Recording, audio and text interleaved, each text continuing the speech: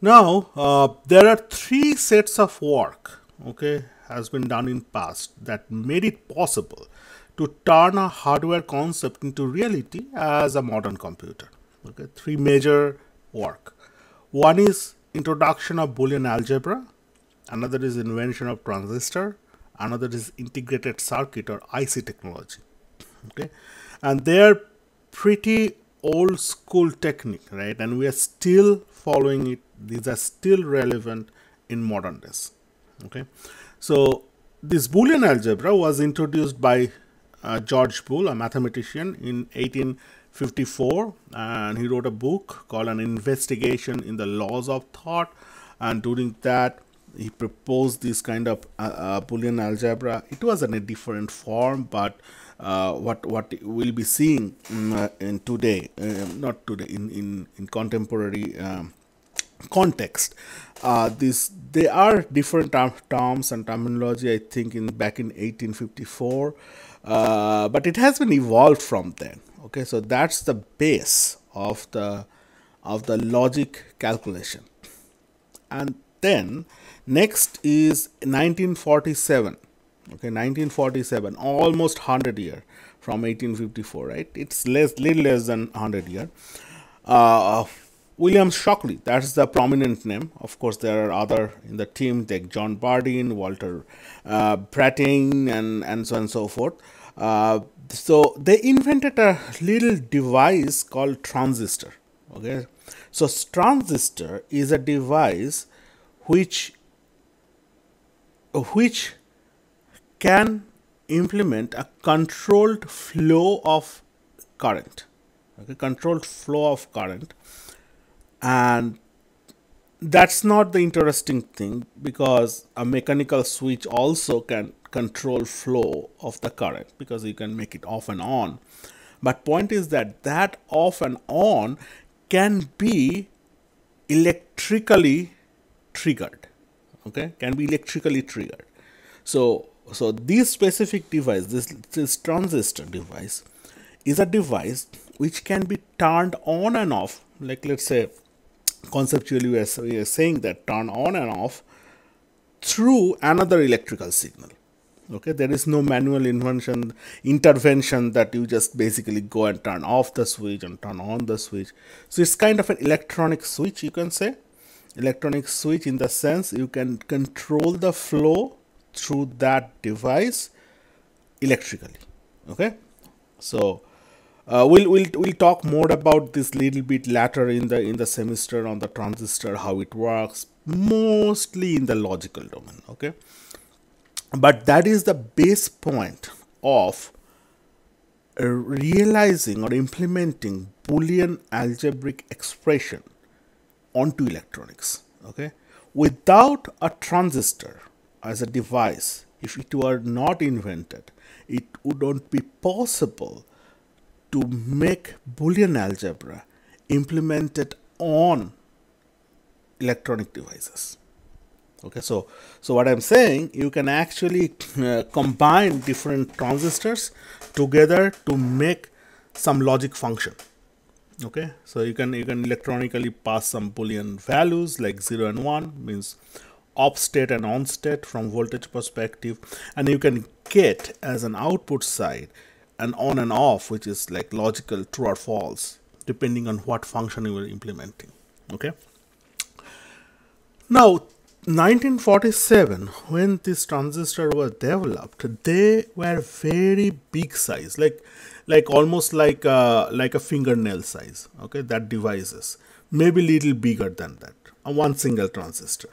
Right, now modern computer, if you think how many transistors it contains, a processor itself, it contains like a little over 500 million to billion transistor can consist nowadays modern processor. Okay, now think that 500 million transistor, okay, residing on a chip which is no more than a fingernail size.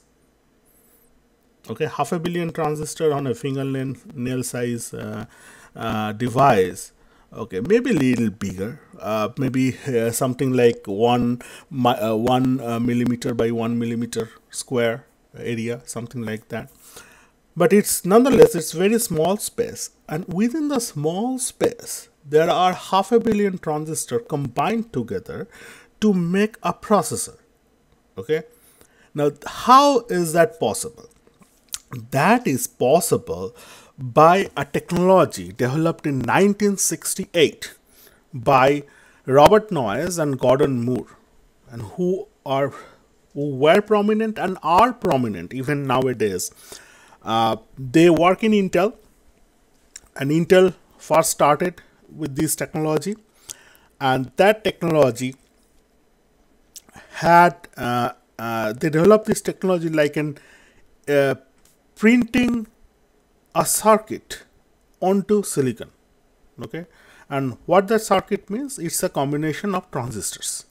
Okay, so given a design which has like in 500 million devices, 500 million transistors connected with each other in certain complex fashion, this specific technology, integrated IC technology, what it can do, it uses like different I would say optical technique to imprint these transistors onto piece of silicon, and it uses like a very narrow laser beam to imprint things on the silicon, and thus it can actually make very small transistors. A size of the transistors nowadays on imprinted on the silicon is at the nanometer range, like in 1 nanometer, not even the micrometer. Nanometer is 10 to the power minus 9 meter, right? So we are talking about like about 7 nanometer wide. We're talking about maybe 16 nanometer wide, 20 nanometer wide, 28 nanometer wide, that thing, right? Modern, I know people are working nowadays. This chip are not available right now in that technology. 5 nanometer, as small as a 5 nanometer width and length. Then I know industry has started looking into like a 2 nanometer, 2 or 3, right? These are going in very high pace. Like these device sizes are shrinking. Think like when transistors were discovered, they were like a little more than a fingernail size, one transistor. Now one transistor, with the help of this IC technology, we can imprint it in a footprint of like a 5 nanometer or 7 nanometer, right? So that's enabled us to pack in that many transistors, 500 million transistor within a fingernail or little more than fingernail size area. Okay, so these are the 3 key things that made possible of making modern computer.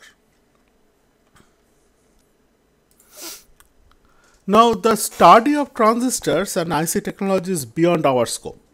Okay, it's a part of electrical engineering. They learn it, they study it. There is like $1 billion industry behind that study. Like there are big players, key players like Intel, like TSMC, Taiwan manufacturing, semiconductor manufacturing company. They are more on the IC technologies, and there are design houses like Intel. There are like Qualcomm, like Broadcom. Like those are all hardware design houses. AMD, for example, another processor design house. So these things are all related to electrical and electronics engineering. Okay. Now the study of Boolean algebra and logic design is a common part between computer science and electrical engineers in this field of computer architecture. Okay, and Boolean algebra and logic is our domain basically, right? This is computer science. So what we'll do, we'll quickly review Boolean algebra and logic design, because I expect in this class everyone is equipped with Boolean algebra understanding and logic understanding. What we'll review quickly on the Boolean algebra, and then we'll try to spend some time on the logic design aspect to kind of understand details of the computer architecture and how things are done. Again, logic design in a detailed sense are also a part of electrical engineering study. Okay, but we'll just touch base on it, on that area. So, but what we'll do on the logic design side, we'll try to see how the ALU, memory, and controllers are designed, okay, and implemented. Especially the ALU as an example, we'll do that. All right, but there are, beyond that, there are many other topics in the real logic design class, and if someone is interested from you, you can take some classes from electrical engineering. There is a very good class on logic design. There it talks about really, like, not really focusing on the ALU, memory, controller, this computational part, but in general how a digital logic circuit or systems can be designed. Okay, not everything in the digital world is a processor, is a microprocessor. There are many other component other than the microprocessor, which is digital, embedded with the controller. For example, your this soda vending machine, and the coin changes, like you insert a note and you buy and purchase and soda can, and it gives you back the changes, right? How the changes are computed, it's in conjunction with some sensors and some digital logic embedded, which is not a processor, not a general purpose processor in any sense, but they are still a digital circuit which kind of compute your change to be returned and then accordingly dispenses the coins. So this kind of design is also taught in that class. Okay, but what we'll focus on in this class is mostly how we can logically design and implement ALU, memory, and controller.